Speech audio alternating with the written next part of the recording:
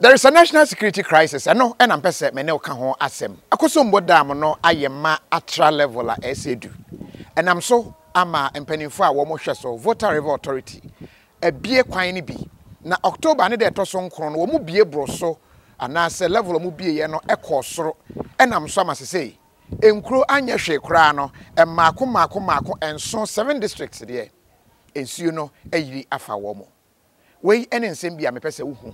Efa de ekoso no eho this year dam no feature du a ensa se tra no atra abroso ama September bosom yenu kra na vie rehase ebie ni nkakra se wo mo test ahwe kopim sa afi de wo mo bie ni kese a ano ayeden abroso de ama aye hu enie mortuaries ahodo e wo Volta region ne bi ahyase ka kire abusuafo se obi a emeyi namu enkonkope ba bi emfansie fi sensuo no ayiri ama ewura mortuaries ni bia ede however ball ahodo e wo fra mantemu ene epuye mantemu bia ensuo na yiri afa no epia ball ani nyina ede agu ensuo no mu enti nsuo manfo benom no ayeden ejanan bia ahodo enyina ahohoro agu nsuo no mu enti nipa eho no sese so bi pese onum nsuo a this is sachet water en wo benom enti yade cholera etese ye hwe animu wo ka we nyina bomu a we are heading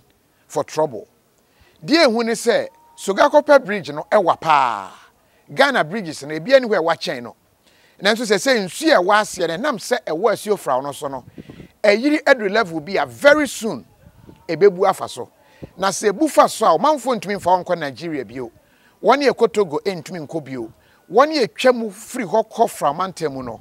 Ebe den se wo mo nso ebetumi atwa mo akwantu so. That is the situation as I say. Ye womu a ama aye hu eyi pa.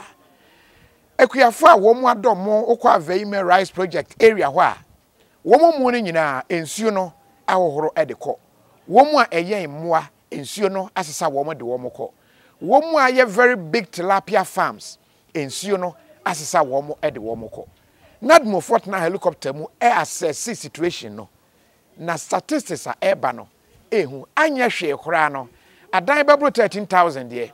Ensuo no akata so. Awo manfo a etese ekọ wo mu fie mu ekọ mmea ahodo no. Yese wo tena kodo mu. And that is how serious a situation no aye. Empanifo guso a wo mo ye assessment no. But so far the VR the ababo ntene kire se de wo mu abie no ene de wo mu ba bebie no. Se e kana me no bomu a we are heading for trouble. Volta region, East region, or manfo e wo ensuo na no, Volta Lake na no. Ekwa akopiem wa dan de. Sesei obi a aye hu. If it's a nadmo for say so mo hwe ensuo no say the level no ekọ no, ekọ soro saa. Won be hye nipa ne say obi a entu enya ne fie e wo ho. No nkope ba bia e wo kokon so kakra. Enkonkotena. And that is a serious matter. Ejapade asese ensuo ne de kọ. Enye japade ketua. Apart from China ni baako a ye hunu no a wono ye fish pond bi tilapia de bi a ensuo na fa no no obia emma abonten mekere se ne de hye bi ahwe ne nkwa but ensuo no guso eto ehyemu de no guso ba Bagredam area ho de no guso ba ena ensuo ankasa nso guso a eto we are in a crisis aye hu sesei Ubompaya na wakai but say relief items hu hia won tade bi enieme bi a wogidi se ye de chie ye a boano na kwan bi a befa so atumi aboa ye nuan mu no watumi aboa mo because enieme mu ayede nipa nya bode yarewa na adokuri nipa nya free didio me be chwe aduane bia start bi carbohydrates no now so wakasa mo say wodi akasa apomede ahode true green foods if you no pokosi enumre ubetimi de ho to true green foods nko aso say enuane a wo hear say wobedi na a prevent enyarewa bi etse hypertension diabetes cholesterol, and all sorts of metabolic diseases, say stroke, cardiovascular diseases, cancer, and in a so forth. And one need true green foods. A busu wo US ho. Pese wait so etikakra and now we maintain no. Kono true green foods na ebeye homa na ye fair. Didu obi afre 703 300 5039 and 703 670 3640. True green foods apomezin kwara chum. Me did young antechwa and maybe I'm discovered for Europe akuma busuya for Ghana no. Me used to tap send. Tap send. No fee mobile money transfer. Eye easy, eye convenient, eye fast, and sounds so ye free. Won't ya she? Me discover ye mapim. Tap send. Intienne. Also download the tap send app no. Ever mobile phone so free. Na first kakomo busuya for Ghana for na. Tap send. Papa no.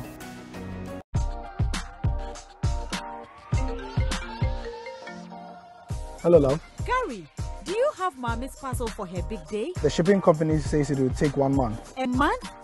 Ah, Gary, use Rapid. Rapid? Rapid courier ships from the United States to Ghana and 9 other African countries within 3 to 5 days.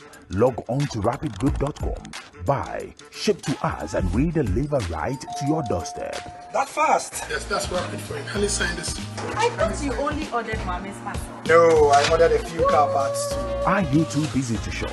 We will shop for you. Rapid also has a luggage delivery service, so you can make that extra luggage and we will deliver at the lowest rate.